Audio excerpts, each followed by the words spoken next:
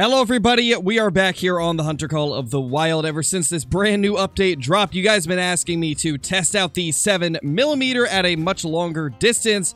And well, considering one of our giveaway winners as of recent had the same idea, I figured this would be the perfect time to do it. So, we are going to be taking the 7mm bolt action to the top of the Silver Ridge Peaks Mountains and doing some long-range sniping. For those of you that didn't know, if you go to the top of the mountain, you can actually see farther than normal. It's something to do with how the render distance works in this game, if you can see right here. It says we are 269 meters away from that waypoint, but if you go onto the map and hover over it, it's actually 254. That's because we are slightly elevated above where that piece of land is. Now, the toughest part is going to be just getting some animals to cross down in this area near Sun Sisters. There used to be a lot of mountain goats that would drink here, but when they removed the drink time for them, it made it a lot more difficult to get anything over here. But it looks like we do have some bighorn, and that is going to be the first thing that we take down. Is that... No way! That could be a diamond level 4. Okay, that is insane, and this is not even going to be a very long-range shot either, so that's a little bit unfortunate, but...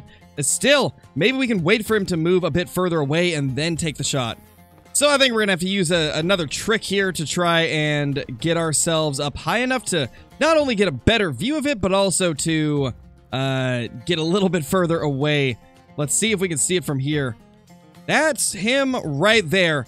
So he is getting much further away at this point. If we check where we spotted him, that is approximately 246 meters on the map. But if we look at him from right here, you guys saw it was like 350, which is definitely a considerably further distance than what it shows on the map. So we're going to wait until he gets about there, maybe a little bit further, and then take the shot. I'm also going to try and shoot the other one if it gives us a good angle, because I really want to have as many chances as we can to make a vital hit from here. Okay, there is our opportunity. That guy is over 420 meters away. Let's see if we can try to get him to stop. I hope that lands near him, and it actually did. That could not have gone better. Let's try to get lined up on him. This is a tough shot to make, but maybe we can do it. We're going to have to give him a little bit of extra compensation for bullet drop. But I think we should be able to hit this shot if we are timing it properly.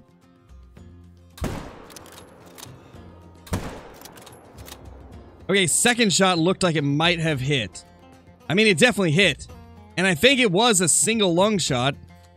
But I guess we'll see. You know, I had completely forgot that you really don't need to compensate as much as I thought, because the elevation kind of takes a little bit of that away. Like right there, that was not even compensated for hardly at all. And it looks like we still managed to get the vitals as far as I can tell. Honestly, I have no idea if we managed to hit the vitals there. I'm just gonna claim it, and then we'll kind of let that be the deciding factor. I hope we did. It looked like it was good. Both of those shots killed them about the same speed, so I'm just going to assume we did hit vitals, and ooh. Okay, that's not good. That's an intestine shot, but it was from 446 meters away, so already we have passed the render distance, or at least the normal render distance, but we haven't even got it out as far as it could go. I'm very nervous to claim this guy. I got a feeling that if this was a diamond, it's no longer one, and yeah, oh, that would have been a diamond. Oh no. Well, is that even the angle we shot it at? I don't know, but we just absolutely destroyed a diamond. In the name of science, at least. I guess that's the one little upside to this, but still, that's pretty rough. We just absolutely demolished a diamond rating bighorn sheep. What is going on today? That is actually more rare than that diamond level 4 that we just killed. This is a level 3 female with bigger horns than what you really ever see on the female bighorn. This is incredibly rare. We need to try and take this thing down as soon as we possibly can. Well, let's try this right here, and that should be a solid hit. Looks like it actually dropped on the spot, so just another showcase of the power of the 7mm. Really curious if this is going to be close to the max weight that a female bighorn can get, and it is 100 kgs. That is a max weight female bighorn. Believe it or not, the males and females actually do have different max and minimum weights. This right here is max weight for a female bighorn. And as you can see, it looks quite a bit more impressive than the normal female bighorn do. Honestly, that is probably the coolest thing that we've shot in a couple weeks, so we're going to tax that. That is really awesome. One of the biggest concerns I've seen people have with the 7mm is the fact that it only has 3 rounds, and I can definitely see why that could be seen as a problem. This definitely will not be my main grinding rifle for, like, Great One grinds, but if I'm just doing a hunt like this, or if I'm in multiplayer or hunting a species that I'm not really grinding super hardcore, this is definitely going to be my go-to weapon. Because it's not only a lot of fun, it sounds really good, and it's just really powerful. Well, in an attempt to find some really cool long-range targets, I just realized I have accidentally scaled the highest mountain in all of Silver Ridge Peaks, without even realizing until I got up here and started looking around, noticing that we are indeed at the highest point on the entire map, which is honestly pretty cool. If we could possibly find something from up here, that would just be amazing. So as we can see right here, this guy is roughly 460 meters away. This will be our longest attempted shot on the day, if I'm not mistaken, and it is on a level 2 Rocky Mountain elk.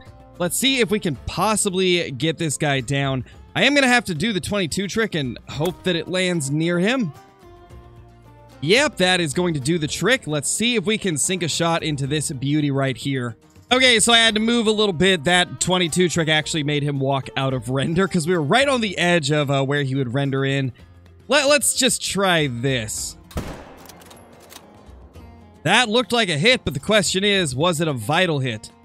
We may not know for a little bit. This guy is not quite as far, but still a lot farther than the average shot would be taken at, so we will go ahead and take him down. I think that was about 430 meters, maybe 440 if I'm not mistaken, so a little bit of a longer shot. We will see if it connected good. Well, it turns out we did not get the first one, but the second one we did get a nice vital hit into, and it was from 440 meters. So yeah, this is a fun way that you can get a little bit of an increased render distance for some crazy shots without being somebody that downloads mods or cheats. Because as y'all know, we don't like those here. There also is one more method that you can use in Call of the Wild to extend your render distance out a little bit further. However, it does involve the use of multiplayer and a friend. So we will save that for another video. But this has been quite a bit of fun so far. So I think this is one of those situations where we're going to have to shoot one of these to get the rest of them moving. That way they can be a little bit further away. Because this is just over 300 meters, which means it's not exactly an impressive shot. So we need them to spook and run quite a bit farther away from us. Was hoping they would go down, but it seems they went up instead. Well, this is still a pretty long-range shot, I believe, so we will attempt to hit that. 2 shots, and we finally got one into it. This really is one of the things that you will run into quite a bit when doing this, is just trying to figure out what type of bullet drop each shot is going to have, because that elevation definitely throws things off a little bit, as well as just being farther away than what you normally would be taking shots at in the Hunter Call of the Wild.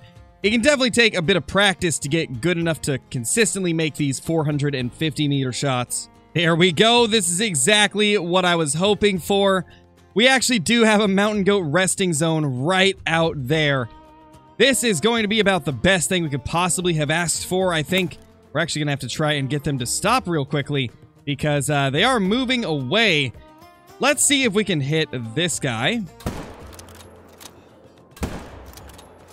Second time is the charm in that situation. Again, that is the toughest part about this entire thing, is just figuring out the drop that you need to compensate for, because as you just saw, we aimed the same on that second one, and it actually completely missed. And then the first one, we nailed it on shot number 2. So you definitely gotta really get used to how things work with the whole zeroing distances. So here we have what is probably our most successful shot of the day. Let's get a good look at this mountain goat right here that we took from 447 meters. That was a lot of bullet drop. Even with the elevation kind of working in your favor, I guess Call of the Wild really doesn't do elevation the way it is in real life. Like, a lot of times if you're up really high, you actually don't have to compensate quite as much, but it seems like you really still do in Call of the Wild. This is actually the mountain goat that we took at about 330 meters. A lot easier to hit a shot like that, as you would expect, and Yeah, it really looks like that hit about where I would have expected it to if we were shooting at 330 meters, 0 to 300 from like a normal flat angle. So yeah, I do believe there is absolutely no effect on the trajectory of the bullet when you're up high. So you're going to have to compensate quite a bit. And I think the first couple shots that I took where I thought you didn't, it's possible that we just shot under it and thought that we shot above it. What is she doing? She's kind of just chilling there, and honestly, that is a pretty big female mountain goat. They don't really get that big that often. And they, certainly tank a lot, though.